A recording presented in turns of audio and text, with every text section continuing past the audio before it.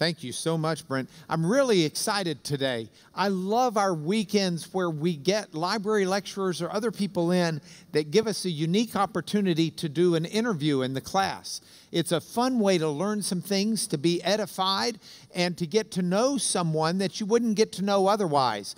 So this weekend, for example, we have Dr. Tremper Longman, and I'll bring him up here in just a moment. He and his wife Alice are here and seated down here on the second row with Charles and Kay Mickey and my sweet wife Becky and Lorraine and whomever else. Well, that's it on that row. So anyway, we're delighted to have him, get to interview him. We'll have another one coming up in November. We'll have John Piper in here for an interview. And so you can start looking forward to that as well. That'll be one of those where we pull out the bleachers because there's a number of folks who want to come to the lecture that aren't going to be able to, that'll come here. And so we're excited about that as well. Just plan. These are unique opportunities to hear from some pretty special people in ways you don't otherwise. I almost did a panel interview this morning because we have a number of great scholars that you'd love to hear from. Steve Ortiz is sitting back there with Bob Seifert. Steve, stand up so they can see you. Steve is an archaeologist who digs over in Israel. He teaches at Southwestern Baptist Theological Seminary. Friend of the class, friend of the library, and always delightful to have Steve. And then Lawson and Kathy Younger, y'all stand up. Lawson and Kathy right here. What? What did I say? I've heard it both ways. Oh, you brought Patty this time. Oh! Patty, I apologize. I've got Kathy on the brain because of the next one I'm introducing, Jim and Kathy Hoffmeyer, and my brain's just short-circuited. Anyway, we have Lawson and Patty Younger, and they're down here from Trinity Evangelical Divinity School up outside of Chicago.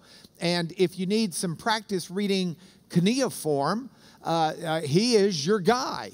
And he has helped us, friend of the library, friend of the class, and a friend of ours, and it's an honor to have y'all here as well. And then Jim and Patty Hoffmeyer. Oh, wait, no, it's Kathy Hoffmeyer. Where are Jim and Kathy? Are they here somewhere? There they are. Hey, Jim, can you chant Hebrew? What? You chant. Okay. Okay. Very well played. Well, it's fair for him. He's an Egyptologist, friend of the class, friend of the library, and he and Kathy, great folks. Great to have you guys down here, and just an honor to have you all. So I want to bring Tremper Longman up here to join me. Will you all join me in welcoming Tremper?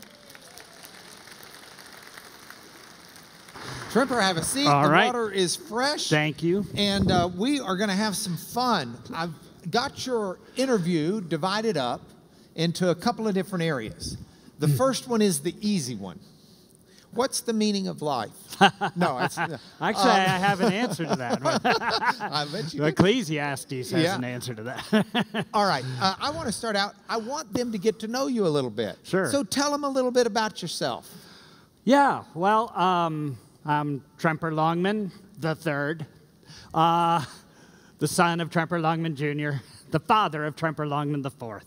But in any case, I am a biblical scholar. I just retired from my full-time teaching position at Westmont College, where I was the Robert Gundry Professor of Biblical Studies for 19 years. And before that, I taught for 18 years at Westminster Theological Seminary in Philadelphia.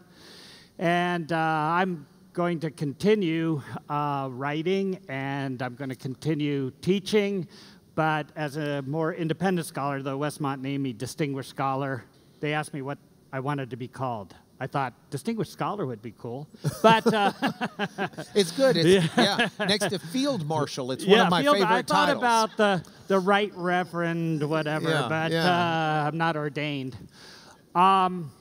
So I've been studying the Old Testament and ancient Near Eastern studies, though Lawson's cuneiform is much better than mine at this particular point. And of course, I'm married to Alice, whom you introduced, and we have 3 sons and 4 granddaughters. And I won't mention the football team I'll be rooting for this afternoon in this company. Yeah, that's probably best. That's probably best, though the internet may like it. All right, so you've written 30 books or so. Something like that. What's your favorite one? That's like asking who's your favorite kid, right? No, we have no trouble with that in our family. It's whoever we're talking to at the moment. Oh, yeah, well, that's true. So it's my most recent book then. Okay, good. But, yeah, no, I started writing early in my career and felt it was a real important aspect of my work. And, yeah, my most recent book, The Fear of the Lord is Wisdom, about wisdom literature, is one I'm currently very excited about, though I'm also excited about the one I'm currently writing. All right, we'll get to what you're currently writing in a moment. Yeah. If someone were to say, categorize your books. Oh, yeah, yeah. Give us the categories you've written in. Sure. Very early in my career, I remember I was working on the New Living Translation, and every summer they'd bring us to some resort where we'd work from 6 a.m. to 2 a.m. and they'd allow us to bring our wives, and they'd be having fun all day, and we'd join them after 2 o'clock and have fun the rest of the day. But one year, Alice and my sons were unable to come, and I remember sitting in this nice restaurant in Beaver Creek, Colorado. It was summer. Still cool in Beaver Creek in summer, and I just started jotting down what I wanted to do in my writing career, and I thought, I'm going to write for 3 different audiences. I'm going to write for scholars, I'm going to write for sort of what the professional class, namely pastors and seminarians, and I'm also going to write for lay people. So I've tried to have a project going for each of those categories, and they kind of overlap at times.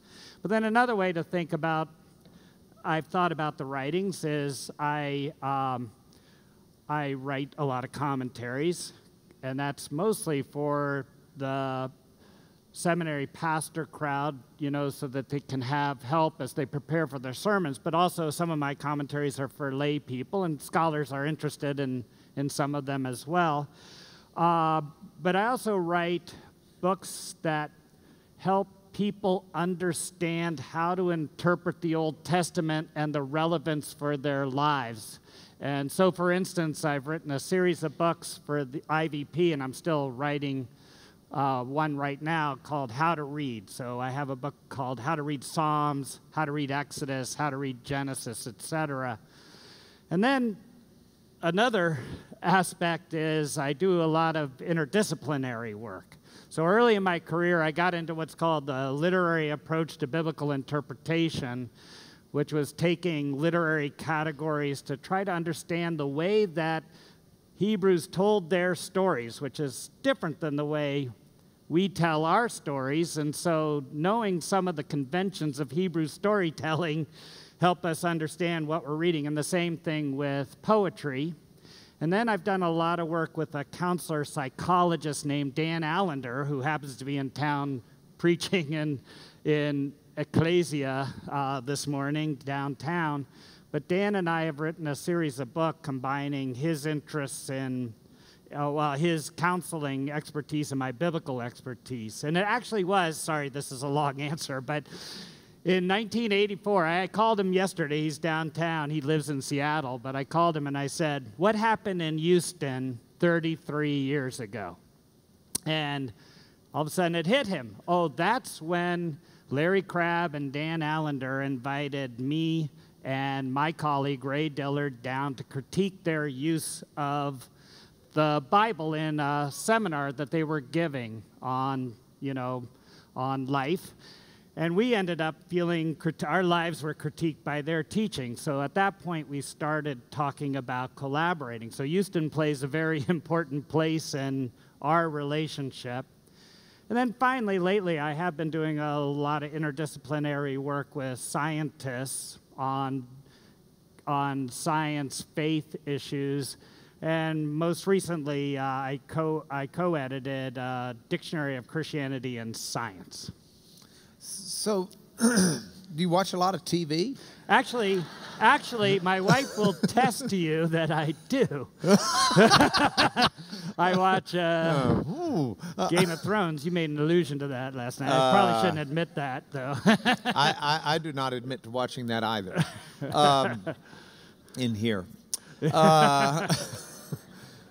Often. All right. So within the framework of this, you've got a couple of books that I want to talk about if we've got time. But before we do that, I want to get into some of your lecture last night. Now, you have written and have been a student of divine violence. And by that we mean this idea that God, as a warrior God, is someone who can tell the Israelites to go destroy every Amalekite or every person in Jericho or every, man, woman, and child at times. And yet we read in the New Testament, Jesus says, if someone strikes you on one cheek, turn to him the other. And for a period of 2,000 years, the church has struggled to try and understand if those are one and the same God. Are they? Yes, they are. But let me say that I understand why we struggle with this Old Testament idea, but we also, as I'll explain in a moment, it's not just an Old Testament idea. It's also a New Testament idea in that what we see in the Old Testament is God using Israel as what Jeremiah calls the tool of his anger. In other words, the tool of his judgment. They're not doing it on their own. They're bringing judgments against the Canaanites. Genesis 15, I think it's verse 6, when God is talking to Abraham, he says, this land is yours, but not yet until the sin of the Amorites is full. And so, as I explained last night, in the Old Testament, you have many accounts of God using Israel to bring judgment against others, but also God using others, most notably the Babylonians, to bring judgment against Israel when they're sinful. So the connection that I see in the Old Testament when it comes to divine violence is a connection between this and judgment. Now, when we come to the New Testament, it's true that there's a transition, but it's not as if, as I said last night, God had anger management counseling in the intertestamental time period.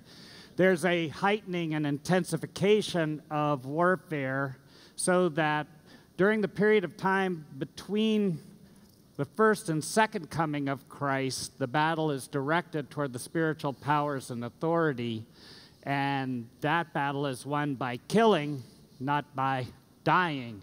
And of course, Ephesians 6:10 and following, put on the whole armor of God, for we're not fighting against flesh and blood, but against the spiritual powers and authority, and therefore our weapons are faith and prayer and things like that. But then the New Testament also tells us that Jesus is coming again, and when he comes, the picture we get, say, in Mark 13 or Revelation 1 is that he's riding a cloud. Now, this is not a white, fluffy cloud. We often picture when Christ is riding a cloud that it's some kind of white, fluffy cloud that's kind of an ethereal elevator. And many of you have seen that picture from probably the 50s of Jesus wearing a nice white robe, holding a nice white fluffy lamb on a white cloud, looking very peaceful. But that's not the picture the Bible gives us. When God in the Old Testament or Jesus in the New Testament is on the cloud, it's a storm cloud. This comes from ancient Near Eastern storm god imagery. Or Revelation 19:11 and following, he's riding a horse with a sword coming out of his mouth. And he's talking about final judgment. It's what the pastor was talking about this morning, right? He was talking about final judgment. And it's just the case that some of my good friends in the church, other scholars, are beginning to kind of try to retool traditional doctrines, not just on divine violence, but on the doctrine of hell as well. All right, so two things I want to insert here. One insert, and then I want to take a step from where you've taken us. My insert would be, for those of you who want a visual image of Jesus coming on the clouds, if you do go back into other literature from the ancient Near East, you've got, clouds, storm clouds were wonderful images for the gods coming because of the rumble of the thunder. Mm-hmm. But they also are illustrative of, if you see in the battlefield someone coming in a dusty battlefield, the horse that they're riding in on is going to kick up a dust cloud. And we, of all people out in Texas, ought to be able to get that image. That's what it is. It's the army coming, where you see the dust cloud that's coming preceding the army. Before the army's that visible, you see that cloud coming from the distance. You can hear the hoofbeats, and that's why the ancients would equate, especially in that dusty world, would equate the thunder with the god of thunder, their Thor equivalent. Fair? Yeah, fair. All right. Now, here's my question. I've put on the Elmo, and if y'all pull the Elmo up, you can see it down on the monitor there, except that monitor's kind of shifty, so you need to look at this monitor. All right. Would you agree with me, the reality of existence, just a true reality of existence, is sin brings judgment? Yes. I mean, this is true. We'd love it to be different, but haven't we been warned about this since the garden? Yeah.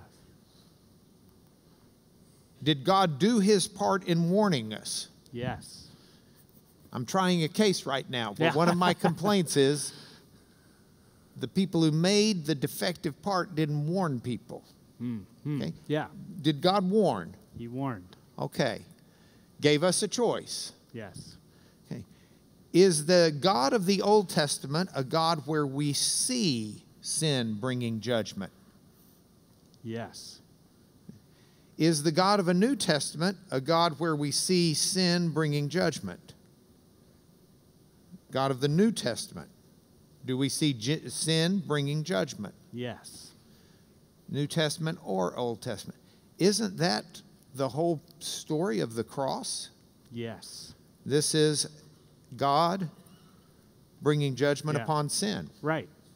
So Jesus bears the brunt of violence on our behalf. He didn't die a peaceful death. No.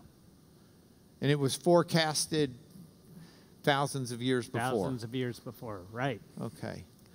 All right, so now let's get into the nitty-gritty, though. If God's going to do that through Jesus, why does he wait and do that through Jesus then, as opposed to doing that through Jesus before he kills all the men, women, and children of Jericho? Well, it's not as if the men, women, and children, the children, that's a whole nother very difficult question, don't have an option to accept the God Yahweh. I mean, I think some people misunderstand the Old Testament as some kind of ethnic cleansing, as if the Canaanites, they were just going to be executed no matter what. But the story of Rahab is probably the most dramatic story of a Canaanite becoming a worshiper of Yahweh and being spared, and her, whoever was in her house when they came, went to her house out of faith that it was going to be judgment from Yahweh. So, and then we don't get a lot of stories like that, but we have a lot of names of Canaanites later in Israelite history, which Ruth. Ruth is another example of a Gentile becoming a part of the covenant community, or Uriah the Hittite, or Shamgar, this judge who kind of appears in one verse at the end of the story of, just before the story of Deborah, it's clearly a non-Hebrew name, and on and on and on. So, and the other thing is, as I mentioned last night, it's not as if Canaanites fled before the Israelites and left the land, that they kind of hunted them down. So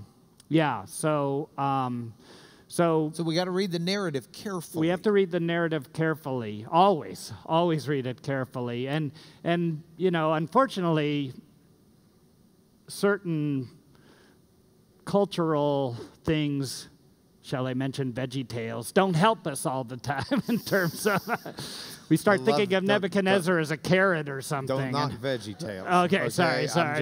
Yeah, that's... No, Lawson Younger was speaking yesterday at lunch, and Lawson said that some of our biggest problems with these stories, and one of the things that we've tried to do in this class to rectify, is the images that we have in our head from growing up in the church, watching Veggie Tales, or having the classes that we do, is one of, this monster Jericho where the walls come tumbling down, and you read the text, and that's not really what the text is necessarily saying in that sense. Yeah, and Lawson has contributed greatly to the question, and has shown us that Joshua 1 through 12 utilizes a lot of what we would call hyperbole today, which was typical in the ancient Near East. We got to read the Old Testament. When we're reading it really seriously and we're addressing questions like this, I'm not saying we have to do this every time we read it devotionally or something, but when we encounter questions like this, we got to remember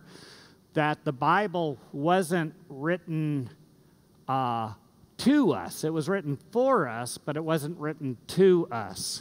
And in other words, every book of the Old Testament was originally written to a specific audience at that particular time period. They don't call the book of Romans, for instance, Romans for nothing. It's because it's a letter written to the church at Rome. And every single Old Testament book has a particular audience in mind. And that's why, and I know I'm sounding like the scholar I am, but that's why to really understand. We got a lot of nerds in here. Yeah, I could see that looking out. But you need to watch more TV. Okay, so that's why when we read the Old Testament, we talk about the necessity of putting ourselves in the place of the original audience first.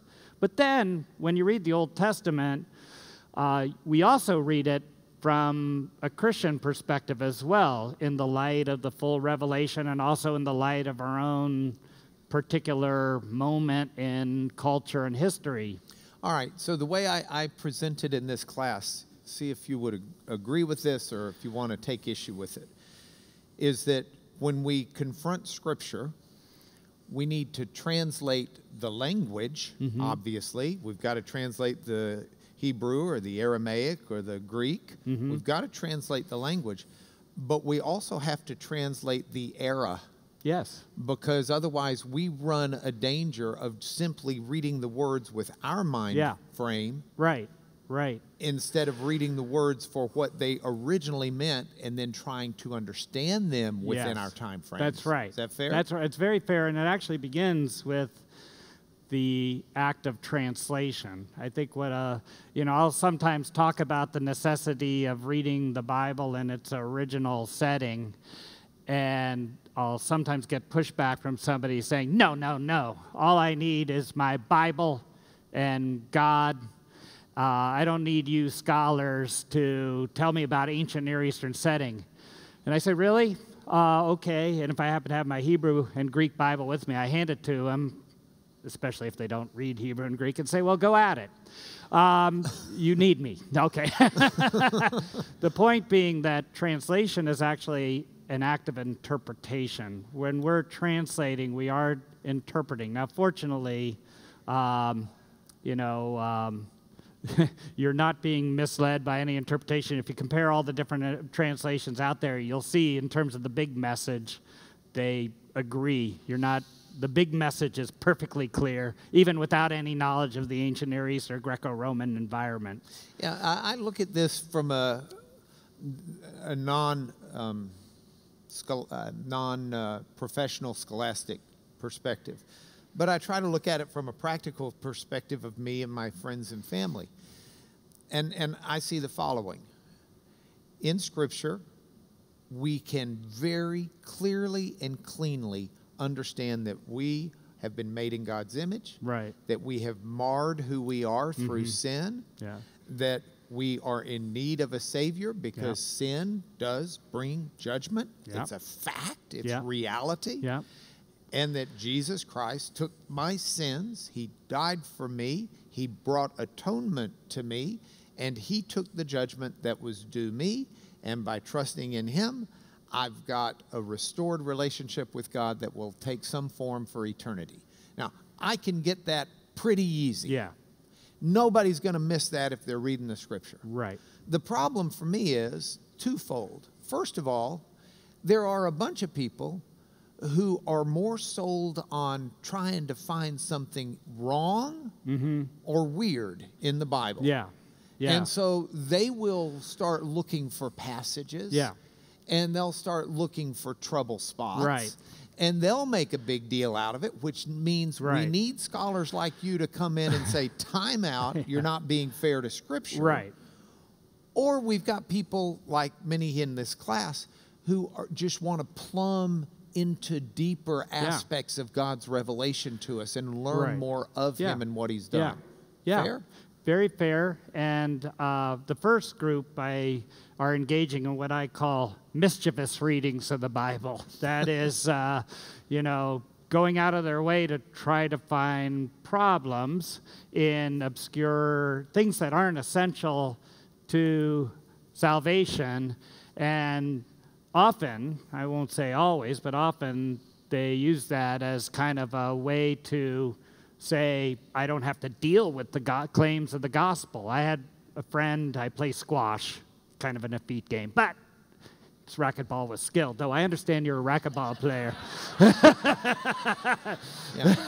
Well, we who play racquetball consider squash a good beginner's sport. It's kind of like Boy Scouts compared to the Marines. I mean, it's valuable. Oh, no.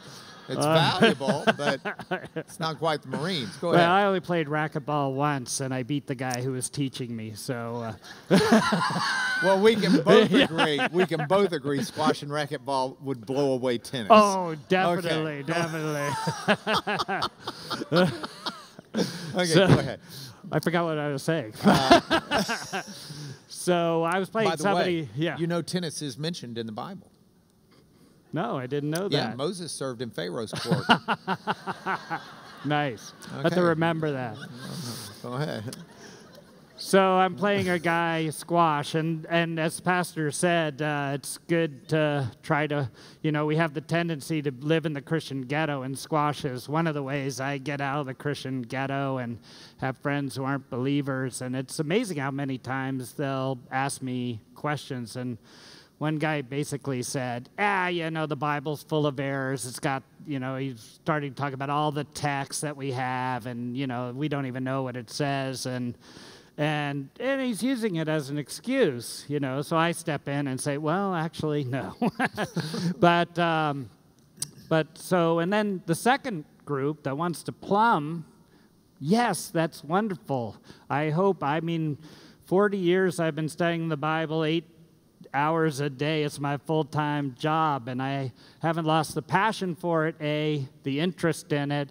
And every day I learn something new about Scripture. So it's a deeply rich thing. Now, the one thing I would say while we're on the topic of what's clear and what's not as clear, sort of secondary teachings, is we've got to be careful about coming to dogmatic conclusions. I mean, we may come to an opinion about something, but then to turn around and say to other Christians who have also studied and come to a different conclusion that somehow they're undermining the truth of the Bible. Of course, we'd have to get more concrete, say on women's ordination or even on creation issues, to say that somebody, either somebody who says unless you affirm evolution, you're somehow wrong, or on the other hand, insists that it's a 24-hour literal day, and if you deny that, somehow you're not a believer. You know, we need to exercise some Christian charity and tolerance. I was talking to, interviewing Michael Card in this format. Right. And Michael Card uses this analogy of take a bullet. And he says, if someone says to me, will you deny that Jesus was the Son of God, or take a bullet? He says, I'll take a bullet on that one. Right. If someone says to me, will you hold fast on this, your view of women's issue, it's kind of like, well, I mean, it's what I believe, but I'm not going to take a bullet over it. Right. I think that's a good way of putting it. It's like, yeah, kill me. On this, I will stake my life. Yes. That's not a take Amen a bullet to issue. Michael Carr. Yeah, right. Okay, so I want to go back to this now because I'm going to push things a little bit harder and probably upset some of these folks, except they love me. And now that you have given me the entree of it's okay for us to believe some things differently, which, by the way, David Fleming is just a marvelous pastor. All of you guys, I cannot tell you enough how careful I am to always talk to him about areas where he and I may see things differently. And I'm always careful to say I don't set policy for anybody except me. And so this is one of those things. It's not a bullet issue for me. I could be wrong. Okay, I'm just telling everybody. We'll still be friends if we disagree. I could be wrong, and you guys who disagree with me on this, the last time I brought it up, a number of you sent me emails. I know that some of y'all disagree with me, and I know some of you don't, and some of you are in the middle. But I believe a very good case can be made that we exist here on this earth. So this is true. No disagreement? Yeah. Though there are some philosophers who wonder about that. Well, yeah, absolutely. We're not a computer simulation. Yeah. We exist on this planet, okay? That's Earth. There's going to come a time where we're going to die. And I do believe, and by the way, David Fleming agrees with everything I've said thus far. I do believe that when we die, some will go to an eternity with God. And this is a new heaven, new earth. I don't know what it's going to be like. I don't know what a glorified body is going to be like. I'm not too pushy on that. Didn't Tom Wright set you straight up? Well, Tom Wright has some very strong opinions on that. Does, and he does. That's why I'm being very careful in how I word this, because I don't want to deviate from, I wouldn't want, if Tom watches this, Tom, I haven't upset you yet. Actually, I don't think I would upset him at all on any of this. No. So eternity. There are others who go to a place of torment and punishment.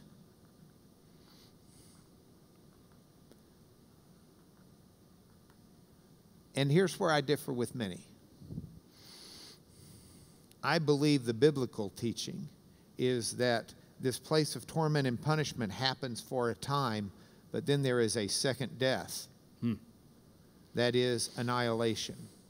Okay. And these people no longer exist in any conscious form. It is, as in legal terminology, the ultimate capital punishment. You're gone. You don't exist anymore. You know, Jesus said, don't just fear someone who can destroy your body. Fear someone who can destroy your body and your soul. Okay, so I'm what would be called an annihilationist after a period of torment and punishment. Now, within the framework of this, I have a lot less trouble understanding a God who's going to kill men, women, and children with an understanding that, in a sense, these people will not exist anymore. They'll lose the privilege and the honor of and the turmoil of this life. But my question for you is, number one, are you an annihilationist? And if not, then I'm really going to push you on what kind of God will create these people just to kill them and send them to hell. I'm not an annihilationist. Okay, so what kind of God? You're not a total annihilationist. No, I'm a punisher. Yeah, you're kind of a first. middle road person. I mean, middle. You know, you're. I'm not an extremist. You're not an extremist, yes. right?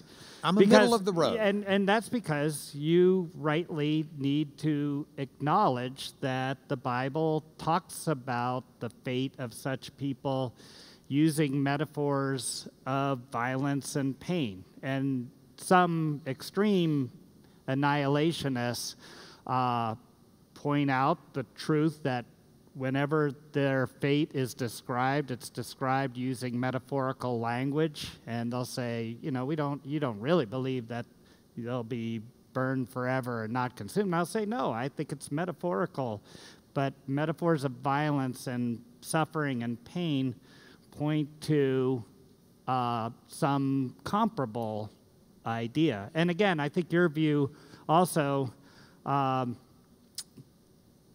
doesn't undermine, you know, what, again, Pastor Fleming was saying this morning, that we need to get out there and share the gospel with people, because whether it's a difference between torment, punishment, followed by annihilation, and eternity with God,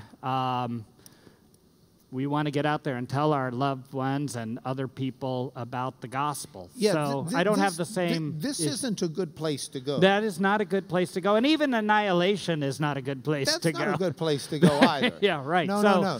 But, so, and I will say, in fairness, yeah, that I didn't always hold this viewpoint. right. I came upon it not because I wanted to, but because I think the Bible text compels me to it. Okay. Church history and Platonism is what has drawn us away from this, and I think I can show you when in church history it happened, to this idea that this, you know, is it an everlasting punishment? Absolutely. There's no return.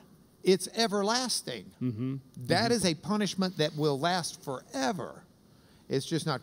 All right, so my question for you is, if you are not an annihilationist in any way, shape, form, or fashion, so you believe that God has created people with full knowledge of where they're going and sends them there even quicker by command.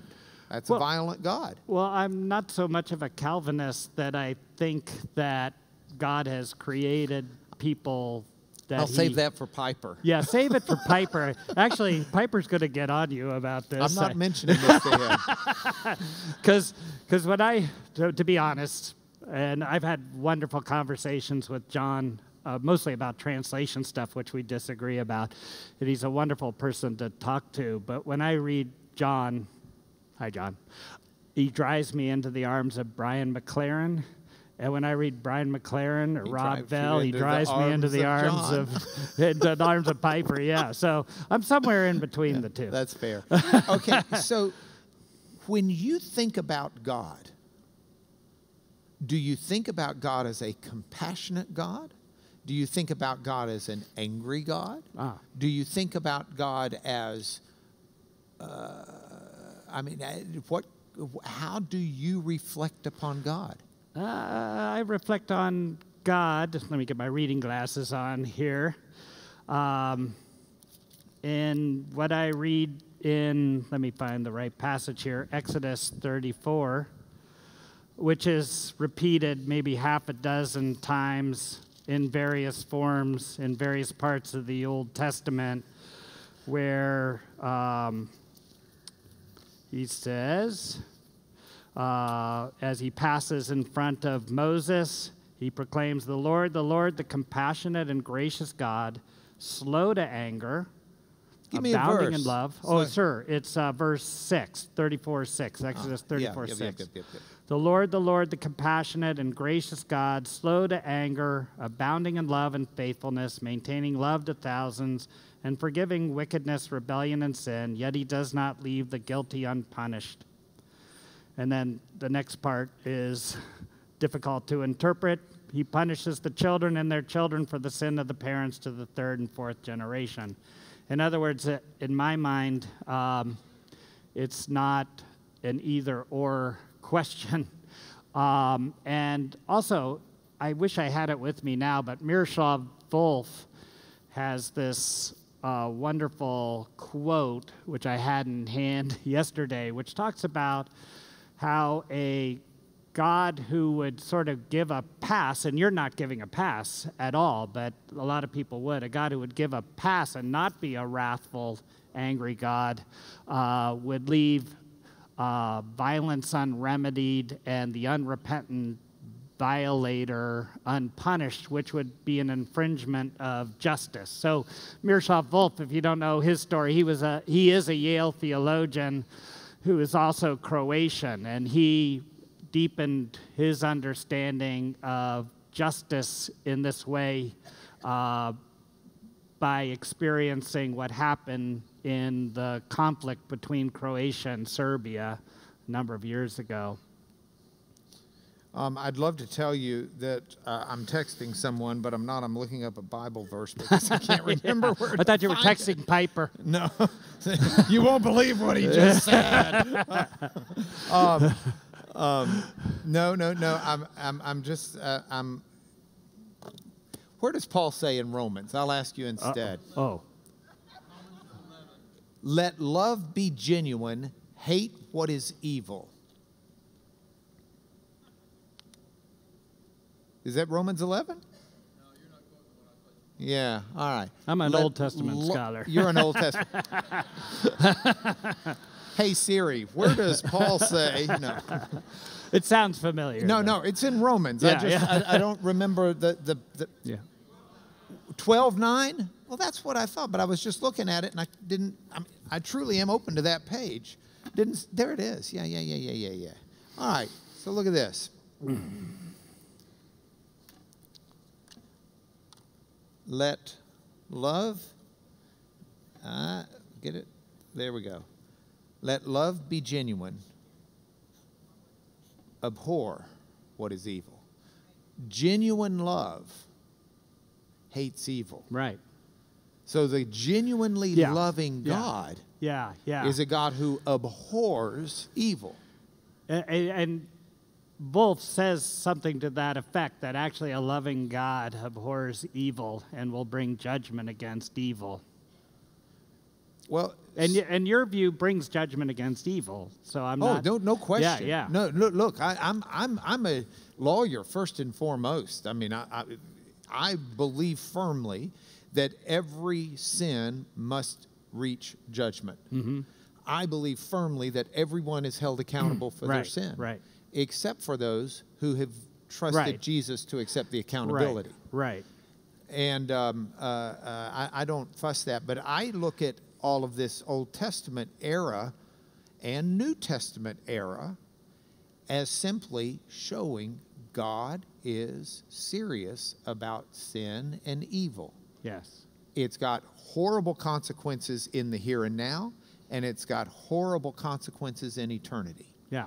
And that's the saving grace of God. The character of God is that he doesn't leave us all to that fate, but gives us all a choice. That's exactly right. Amen. Okay. So we're okay on that. We're definitely okay.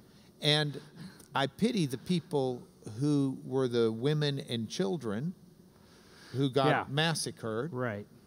But I got to tell you, this is also going to make y'all recoil. Our attendance next Sunday will probably be like 5. I'm going to have my family here, Lanier the heretic and the horrible person.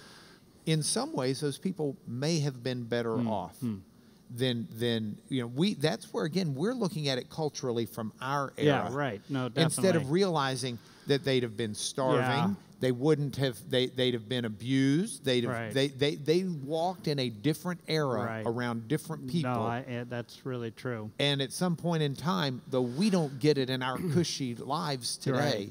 Right. I think often when we think about those issues of women and children, we think in terms of our own culture. And in this new book written by Gregory Boyd that I mentioned last night, he really plays on our emotions in terms of those issues, talking about innocent children, which, and again, I might not be popular about this either, but the Bible doesn't have a concept of innocent children, that they're all part of a sinful social system that deserves punishment. Yeah, I don't know many parents who would say they had to teach their children how to disobey. Right, I mean, right. You teach your children how to obey. Yeah, They, exactly. They come by disobedience pretty naturally. Right. Okay, so we've got just a couple of minutes. No, we're out of time. My watch is slow. So here's where I'd like us to leave this. Okay. You've got 3 children. They're adults. 3 sons and a daughter. No, 3 sons. 3 sons. They're adults. What is your blessing? What is your wish and desire and your prayer that most often resonates from your lips for your children? Well, the prayer is that they all know Jesus deeply and grow to love him, and thank God most of them clearly do, and so that's our biggest prayer for them, because that's the most important thing. And what was the second? And so your general prayer and blessing over your children? Yeah, which is that they know Jesus, they love him, they trust him. I know they're going to go and have gone through difficult times. They need Jesus, and so that's really Alice and my heartfelt prayer for them and our 4 beautiful granddaughters. That's wonderful. Well, I ask you that because I want to pronounce a blessing over all of you who hear this message.